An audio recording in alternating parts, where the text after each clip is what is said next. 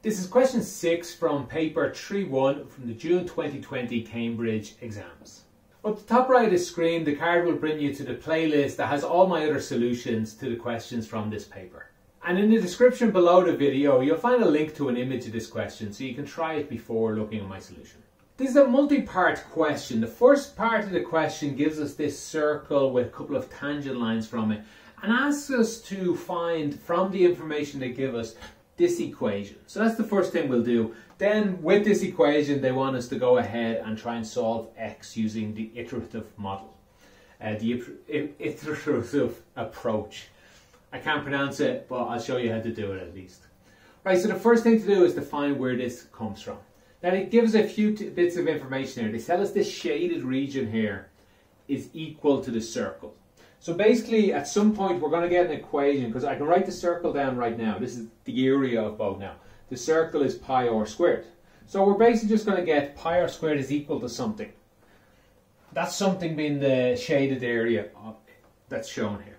So really now we can bring the question down to what is this shaded region.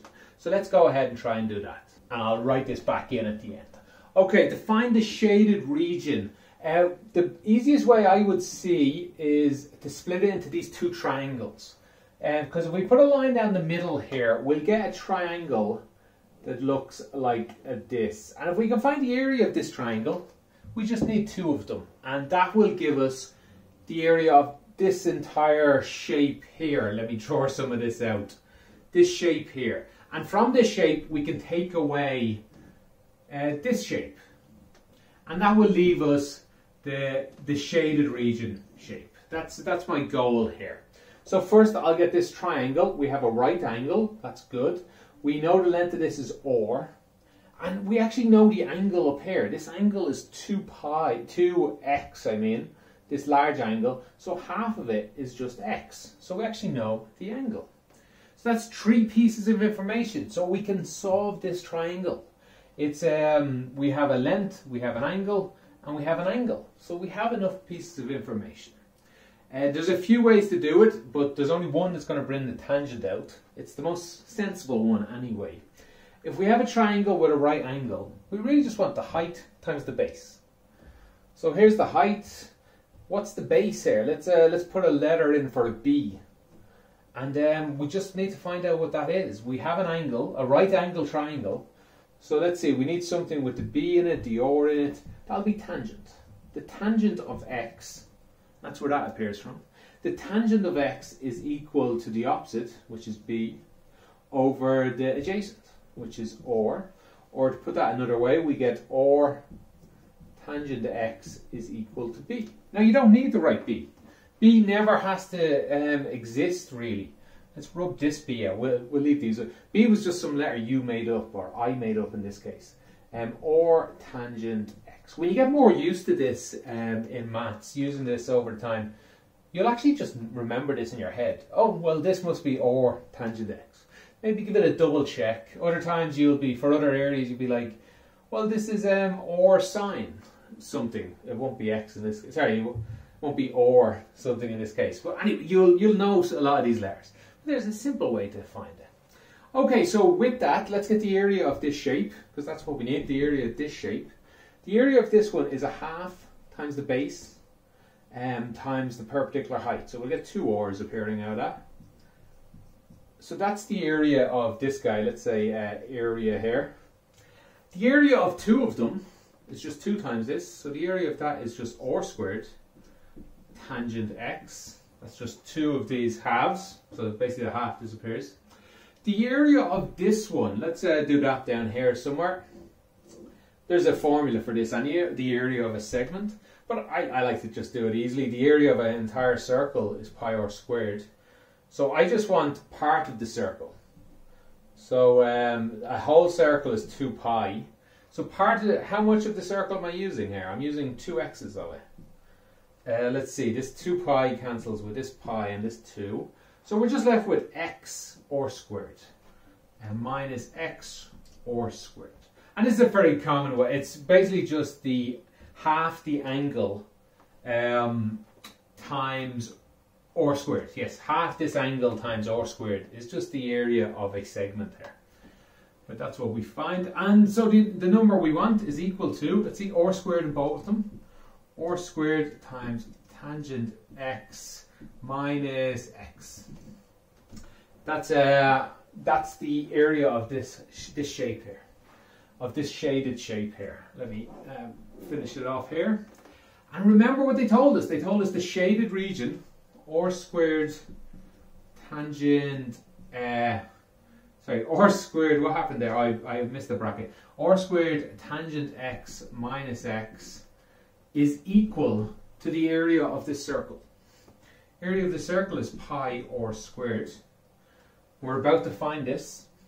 We have r squared on both sides, let's cancel that. And we just have tangent x, let's add x to both sides, is equal to pi plus x. And that's what they wanted us to find. So hopefully you followed along with that. It was all about finding the area of this shape here. To find that, we find the area of this and took away this. And there's probably a couple of other ways to get this area, and they should look similar, although you might end up finding sines and cosines and things like that. But I promise they should equal to tangent if you have a look at your different trigonometry and see if you can equate them to equal tan x. I'm guessing tan x should fall out quite easily if you did it in a slightly different way. Okay, let's move on to part B. Do I need anything here? No, I'll rub all this out. We'll just need this equation here and we'll do part B. So for part B, they tell us that this equation, we don't need this anymore by the way, this equation has one root between 0 and pi over 2. It has one root in there. And they tell us that that root, or they ask us to verify that root x is between 1 and 1.4. So this is about 1.6 or so, 1.7, this is 0. They're telling us just a little more exactly that we can verify it's between 1. Remember pi is 3.14, so divided by 2 is 1.5, so 1.6 maybe. But they're asking us to find that it's between 1 and 1.4. And here's how we do it. It's actually quite simple. We just try it out. We try out tangent 1 is equal to pi plus 1. See what that tells us. If we put this in here, I have it done on a calculator already. Later on, they ask us to use 4 decimal places, so I might as well use 4 here. But you don't need to. 2 decimal places, 3 significant figures is fine. 1.5574 is equal to 4. This one, a lot of people might do in their head because they know what pi is. 3.14159. So yeah, that's correct. And so that rounds off to 16. So that's what we get if we put 1 in. So obviously it's not right. 1.55 is not equal, 1.5574 is not equal to 4.1416. It's a good bit off. Right, let's try the other one. Let's try tangent of 1.4. These are the two numbers they gave us in the question. 1 and 1.4. Tangent 1.4 is equal to pi plus 1.4. If we put that in, let me go back to my notes again, we will get 5.7979 is equal to 4.5416. Again, this is clearly not right either, but we now know the answers between 1 and 1.4. Have a look why. This number is less than this one. This number is bigger than this one. They must have crossed somewhere. The correct answer must be somewhere here in the middle. To write that, this is how I've come up with writing this in the exam. This is enough, by the way, but maybe at the end you could write something like at x equals to 1, tangent of x is, let's see, tangent of the x is less than pi plus x.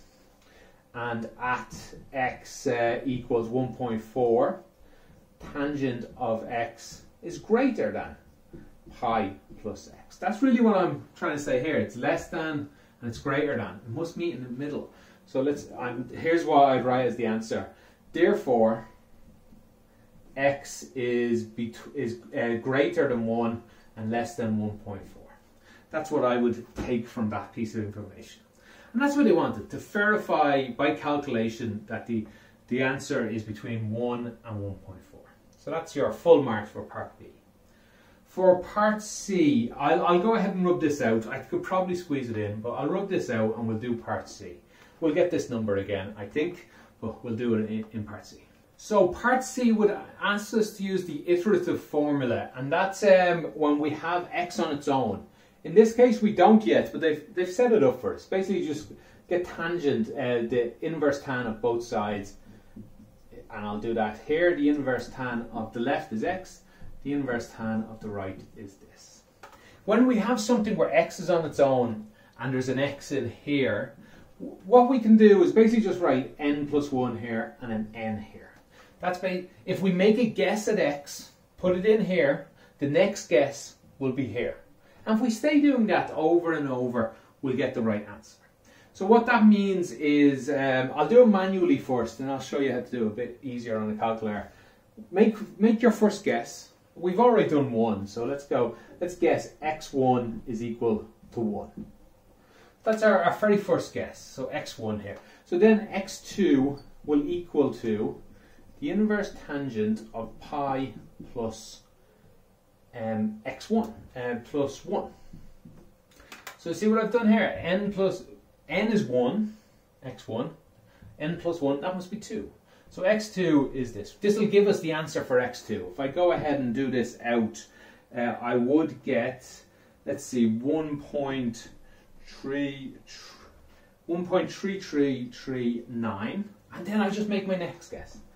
x2 is equal to 1.3339, therefore x3 is equal to the inverse tangent of pi plus 1.3339, and that will give me x4 being equal to, sorry, am I on the right number here? x3 here, this should be. x3 is equal to 1.351. 0 if you want to write it. Okay, so you stay going like this until the first two numbers repeat, or all four numbers repeat if you want. You stay going until you've got exactly into your answer. I'll show you how to do that much easier with a calculator. What I will type into my calculator is, I'll type 1, just type letter 1 and equals. And what that does inside my calculator is, that makes the answer button equal to, correspond to 1.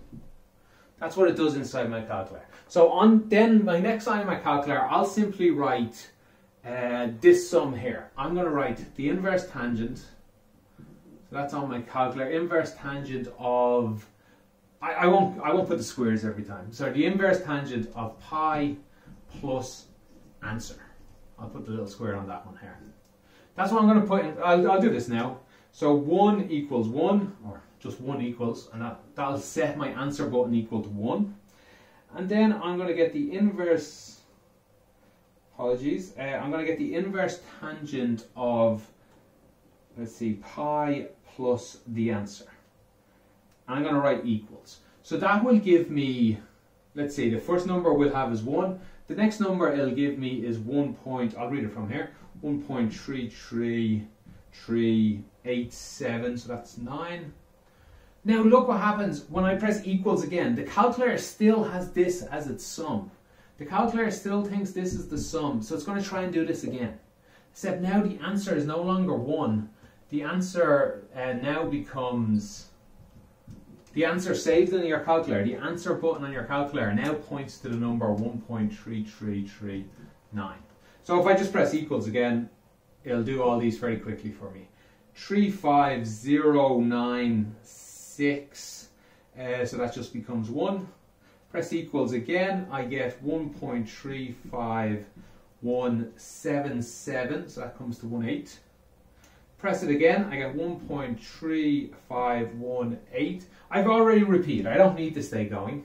But if I can stay going as many times as I want, I can just press it multiple times. I'll get better and better answers, but I still won't get any better than the one I have here for 4 decimal places. So this is the correct answer for 4 decimal places. They only wanted 2, and we were actually on track already on this one. So the correct answer is x is equal 1.35.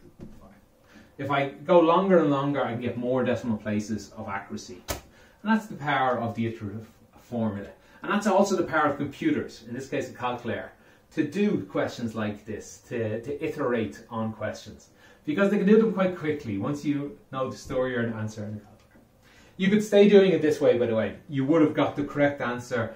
You would have got the correct answer already, but you would have needed to stay going to this one here to confirm it. So you would like to, they ask you to do 4 decimal places. So I'd like to do until the 4 decimal places repeat. That's when I would give the correct answer. I guess you could have stopped maybe at this one here, when 2 decimal places repeated, because that's all they needed as an answer. Either way, the calculator will do it much faster than doing this every time. Right, hopefully that answers everything in this part. It was a good question, I thought. The iterative formula wasn't too messy, and there was a nice area and volume question at the start. If you do have any questions, put them in the comments below. I'll do my best to answer. Thanks for watching. Have a great day.